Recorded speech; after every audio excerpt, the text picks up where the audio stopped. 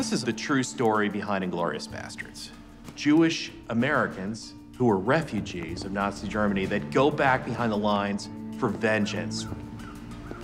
We were dedicated to killing Nazis and doing it behind enemy lines. That's what we were trained for, and that's what we volunteered for.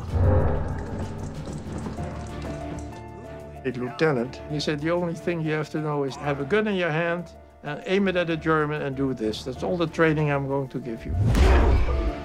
They kept beating me more and more.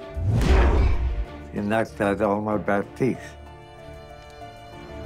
This is almost like a suicide mission.